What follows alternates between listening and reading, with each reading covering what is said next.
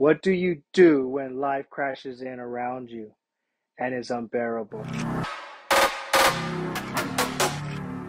At Jesus' empty tomb, the angel said to the woman, "He isn't here. He is risen from the dead, just as he said would happen. Come, see where his body is lying.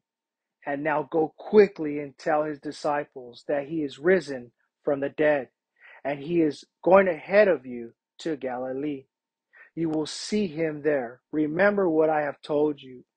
The women ran quickly from the tomb. They were very frightened, but also filled with great joy, and they rushed to give the disciples the angel's message. Matthew 28, 6 through 8. Key thought: go quickly and tell his disciples. We need to be reminded that Jesus conquered death.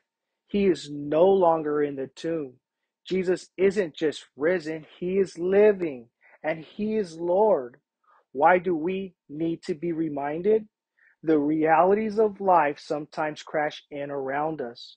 We have loved ones die, and we grieve because the separation that death brings.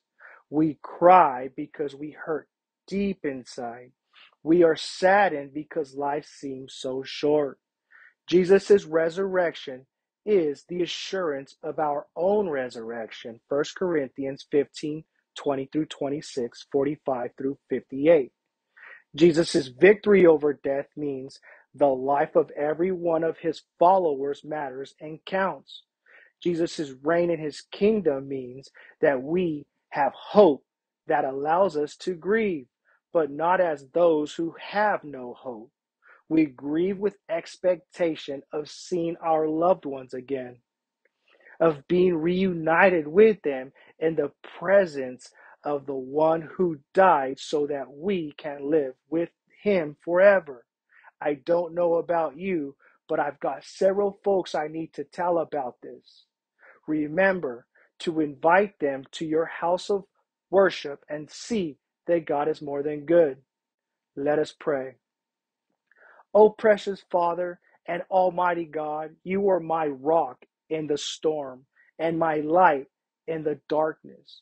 Jesus' victory over death for me has sustained me with hope in the darkest days when loved ones have died.